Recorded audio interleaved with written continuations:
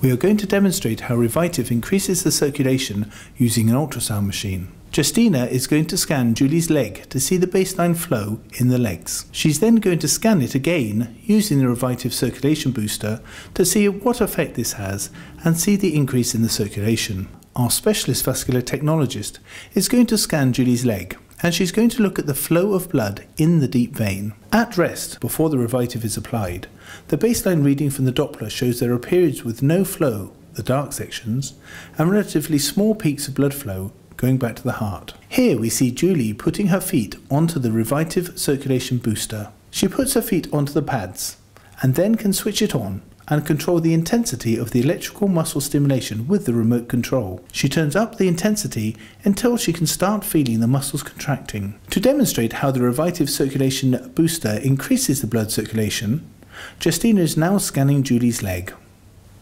The Revitive circulation booster is increasing the venous circulation here, as can be seen by the big blue flash on the screen. This is the blood going back to the heart thanks to the muscular contractions. Already on the ultrasound machine, we can see the bright blue indications of the very fast blood flow in the pulses through the deep vein system. When we capture this on the Doppler, we can see the massive increase. We can measure exactly how fast the blood is flowing back, and we can see how much this is increased over the baseline when Julie was at rest. Although the different flows and velocities can change between individuals, in this case we can see that Julie's average velocity has been measured to be approximately 4 times greater in the vein than at rest.